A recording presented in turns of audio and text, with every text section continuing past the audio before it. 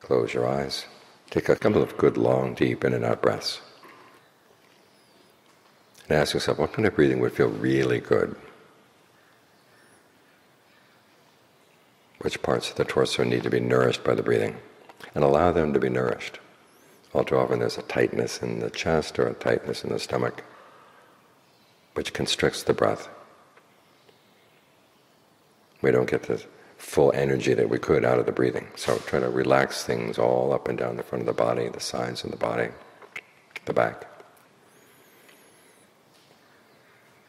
Think of the body breathing in as much as it wants, breathing out as much as it wants. As you're doing this, you're giving yourself a good place to stay. We live in this world where it's very hard to find a place to stay. Things keep changing. And this is not just physical places. People's values keep changing.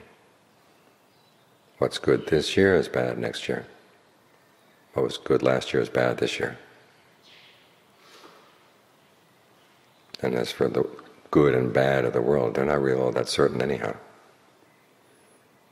We come to the Dharma because the Dharma has some unchanging principles that we can take as our foundation, that we can take as a solid place where we can stay. Generosity is good. Virtue is good. Concentration, discernment, these things are all really good. They were good in the time of the Buddha. They were actually good before the time of the Buddha. He simply discovered what really is good in the world. Set it out for us to know. And these things are still good now. When you take your stance on goodness like this, unshakable goodness, then you really can find a sense of well-being. So more than 2,600 years ago the Buddha said, focus on your breath, breathe in a way that gladdens the mind, that steadies the mind, that releases the mind. Okay, what would gladden your mind right now? What kind of breathing? What kind of breathing would steady your mind right now? What kind of breathing would release your mind from its concerns and worries? Try it out. Explore.